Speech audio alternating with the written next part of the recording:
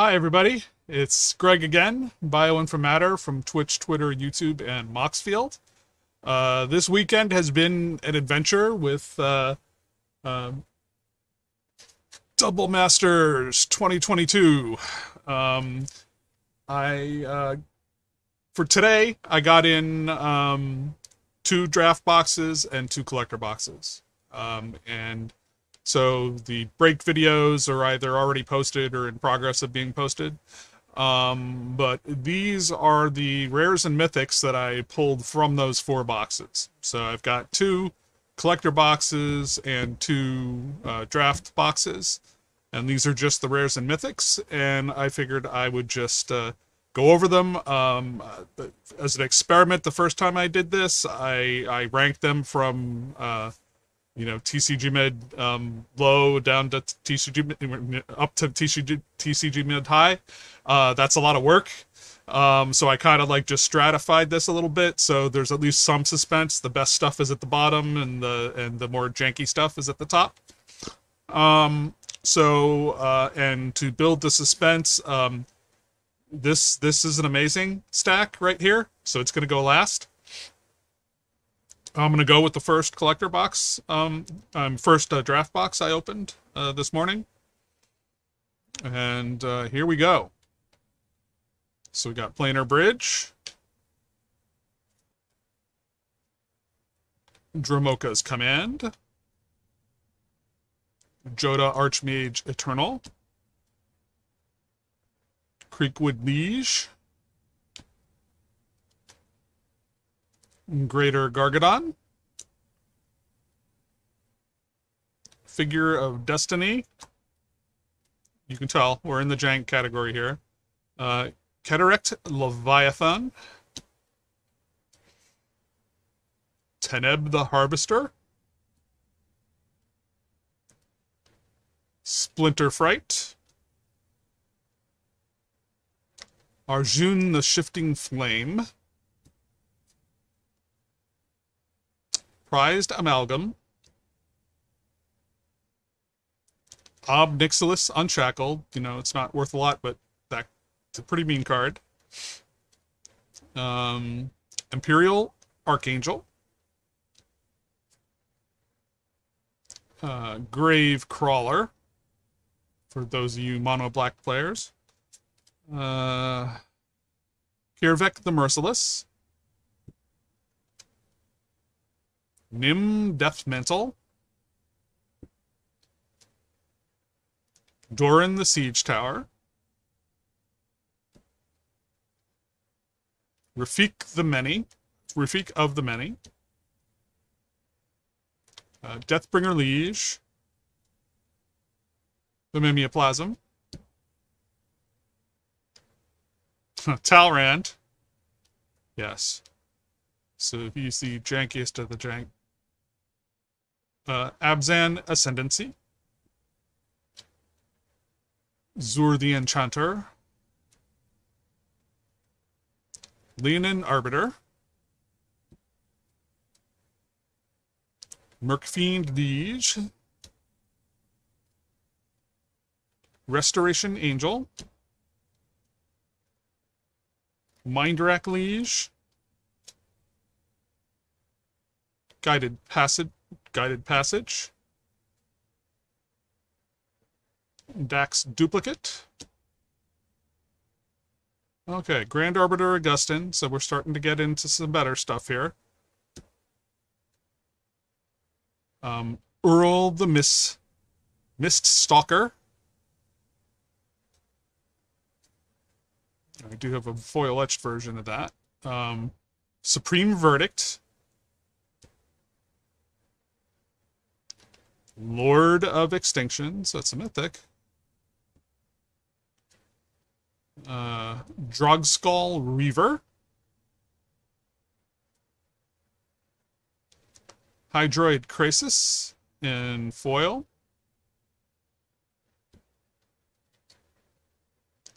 Forbidden Orchard, Panharmonicon in Borderless. So, you know, if you're getting tired of any of the other versions, you know, you've got a new version to bling out your decks with. Vidalcan Orrery. So I actually hit this several times across this weekend. Thrumming Stone. Monastery Mentor. Surgical Extraction.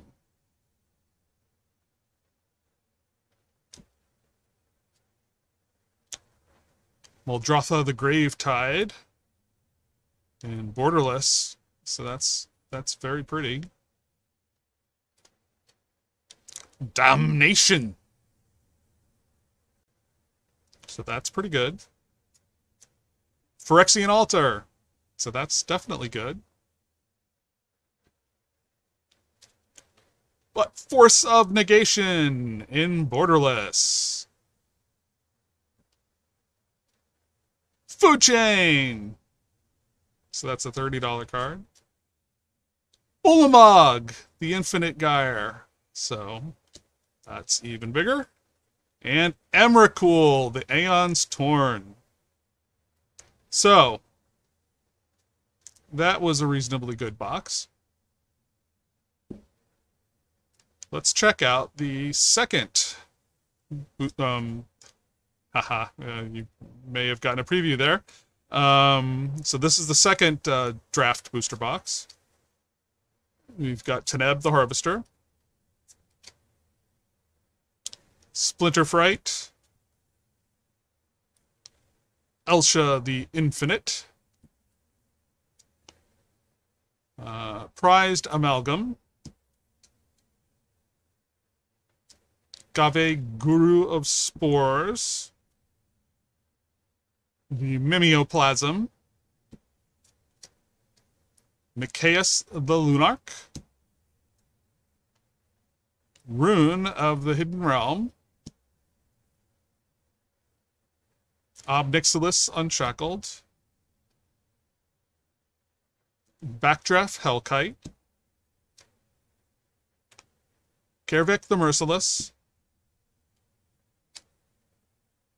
Rishkar Pima Renegade in foil, Mercfiend Liege. So we're still in the jank area. Restoration Angel is also a cheap one. Mindrack Liege, Alesha, Mizzix of the Magnus, Guided Passage, Balefire Liege. You know, so most of these, there was a Legion of Lieges in this set. Most of them aren't worth that much. They're not bad cards, but necessarily. But Planar Bridge. Okay, Hardened Scales. So this is like a $4 card. So I think we're moving up from the jank at least a little bit, maybe. Joda is still a cheap one.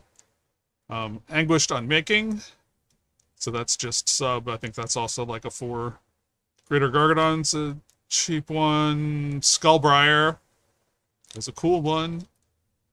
Atarka's Command. Another Liege. Deathbringer Liege. Rishkar. Okay. Firesong and Sunspeaker. Jeskai Ascendancy. Tariel Reckoner of Souls. Bring to Light. Okay, we still haven't started hitting. Well, okay. Yes, he's out of order. He could have been like the first card. Talaran Sky Summoner. Yes, we are still getting him in a rare slot.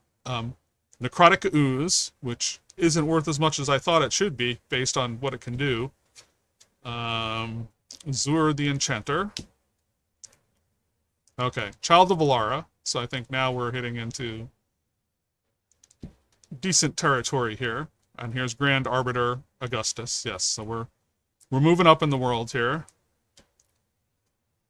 And even a foil version of the Grand Arbiter. So that's even better.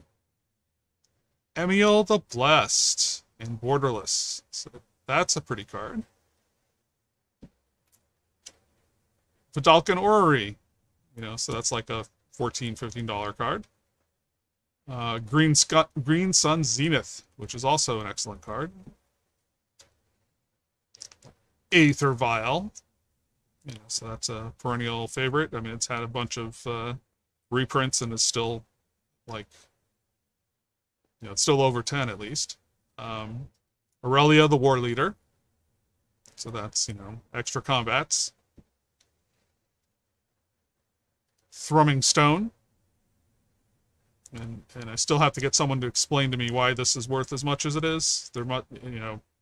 Is it just because of non-EDH strategies, or is there a cool EDH use for it? Bloodborne Battle Axe in Borderless. Teferi's Protection. So now we're headed up into the bigger leagues. Damnation. Okay, so that's valuable. Dockside Extortionist. Okay, so yes, now we've hit the big time. So Dockside Extortionist as Borderless. So that's excellent. But we also got an Ulamog, the Infinite Gyre. So we got another Ulamog. And we got a Renin 6 as well. So I think that's, not too bad on the draft boxes. I mean, I haven't worked out the total, but pretty darn good. Not gonna complain too much. Okay. So now we're gonna move to like the last collector box that I opened so far. So we got a Bring to Light, which is foil etched. We have a Grim Flayer. Foil. We have an Atla Palani that's foil etched.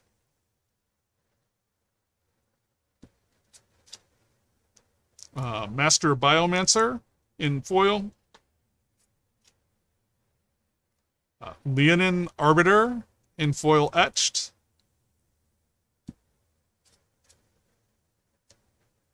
Surgical Extraction Borderless. So that's a neat alternate take on the art. Supreme Verdict Borderless foil. So that's, very blingy. Lots of... So that's cool. And we have a 1,000-Year Storm in Borderless foil. That's pretty awesome. Skullbriar, the Walking Grave, foil etched. So this is in here because TCG-mid had it at a fairly, a reasonably high price, but there's a lot of variance in the price. So I don't know if they're like, overweighting towards some like crazy error entries in the pricing, but I like the card, and great if it's worth what they say it's worth. So here's the alternate Teferi's Protection, the Borderless format. So that's like in the 20s, I think, price-wise. And here's the Grand Arbiter Augustin V4th Borderless foil version. So that's pretty funky art. And with nice multicolor foiling effects going on there. But we also got a Concordant Crossroads in Borderless. So that's pretty sweet. But wait, there's more. Smothering Tithe, Borderless. So I do have a Borderless foil version of this from the very first collector box. But still, an excellent pull. And we also got a Seasoned Pyromancer in foil. And as a grand finale for that box, Kozilek, Butcher of Truth in borderless foil. So that is an excellent pull. There's some value there. There's some expensive Eldrazi in this set. Okay. But now we're moving on to the second collector box that I opened. And I think it's pretty amazing. So here we go. Okay. We got Gifts Ungiven. We got Rurik Thar, the Unbowed. Okay. Not exciting so far. We have the Mimeoplasm as a borderless foil. Still not worth a lot, but I actually... it's very cool to have a borderless foil version of that. That just looks cool to me. We have Amanatu, the Fate Shifter, in a foil version. Okay. We have Una's Prowler, which is a card I just don't understand. You know, why... When is this actually good? I don't know the strategy to that one. I'm learning. Maybe I'll figure it out eventually. We have Fiery Justice as an etched foil. So if you want to see what an etched foil looks like. Okay. Now this is cool. A Bloodforged Battle Axe. So the borderless. Not super expensive. But here's a Chaos Warp borderless foil. So that's just fun. It's Phil Foglio art, and it's a fun version of Chaos Warp and in borderless foil. Okay, but then we have Grand Arbiter Augustin the Fourth in foil etched.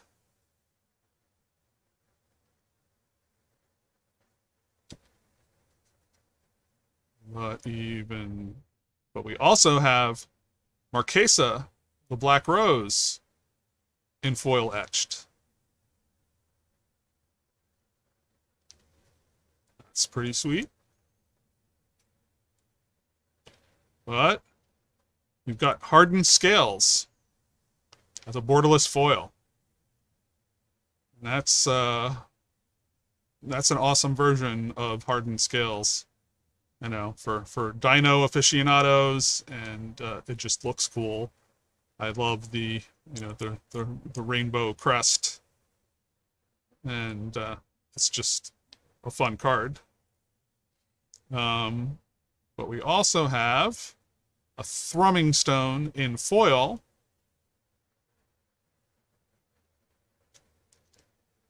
Then we have Dockside Borderless again. So it's my second Dockside borderless. So that's a major card there. But I've also got a Mana Drain borderless. And beyond that, there is a Mana Vault foil etched. Okay. So that is pretty awesome. But for the grand finale, borderless foil Imperial Seal. So, yeah. So the combination of the seal, the vault, the Mana Drain, the Dockside, I mean, that's what more do you want out of a box? So yes, very pleased with that collector box. It you know, made up for the first box, which wasn't so terrific. And you know, this box was reasonable. But man, this is like over the top.